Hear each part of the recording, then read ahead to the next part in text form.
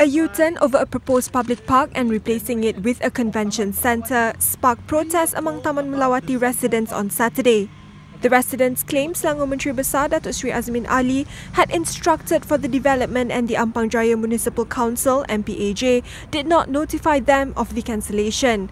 They claimed that they were not allowed to object to the project, nor will a public hearing be held. The people of Taman Melawati, we did a petition 2 days ago online using change.org. Now we did this petition because we were told by the local council that our central park that has been promised to Taman Melawatians has now been shelved for a convention centre behind me, and you can see behind me, which is where Yang Amat Berhormat Datuk Seri Azmin Ali's office is. Now we have been told that this convention centre is supposed to be catering for about another 5,000 people into Taman Melawati, which is already going to increase the congestion that we have already been complaining about for a long time. Now this central park, which was promised to us by Sime Darby 5 years ago in their regeneration plan of Taman Melawati, was already promised to us 5 years ago. And we, the residents of Taman Melawati, we only found out that this central park that they have promised to us has been shelved for a convention centre.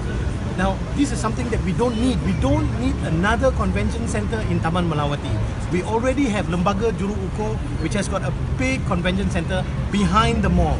We already have that.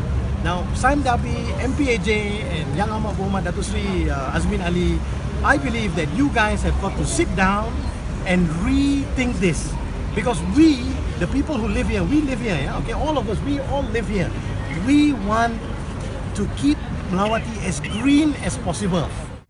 In exchange for the cancellation, MPAJ will redesignate the proposed park to a smaller 3-acre land about 1 kilometre away from the original site.